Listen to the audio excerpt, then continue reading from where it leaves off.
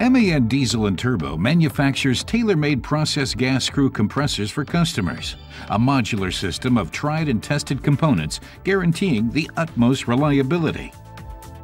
Depending on its size, a compressor stage can suck in and then compress volume flows of between about 200 and 100,000 cubic meters per hour.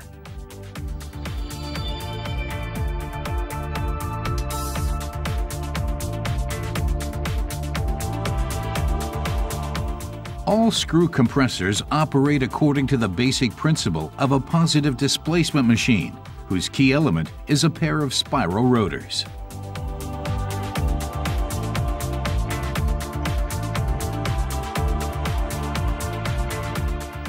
During operation, the rotors turn and the spiral teeth mesh together, forming chambers between the rotors and the casing wall. Rotation causes the chambers to move from the suction or intake side to the compression or discharge side. These chambers are connected to the suction nozzle via ports. As the chambers enlarge, they are filled with gas flowing in through the nozzle. To understand the compression process better, let's look at an individual chamber. It enlarges, is filled with gas, and then closed by a circumferential edge in the casing. The rotors now transport the gas to the discharge side, where the chamber shrinks and the retained gas is compressed.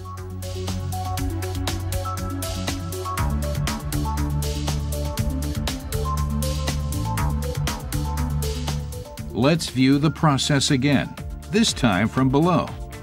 Once the gas is compressed, the chamber reaches another port connected to a discharge nozzle, and the gas flows out.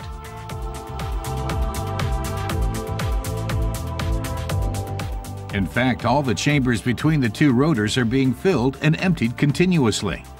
This means that with a screw compressor, the compression process is more or less ongoing. The design of a screw compressor combines the advantages of a positive displacement machine with those of a rotating machine, making this type of compressor suitable for a very wide range of applications and process gases.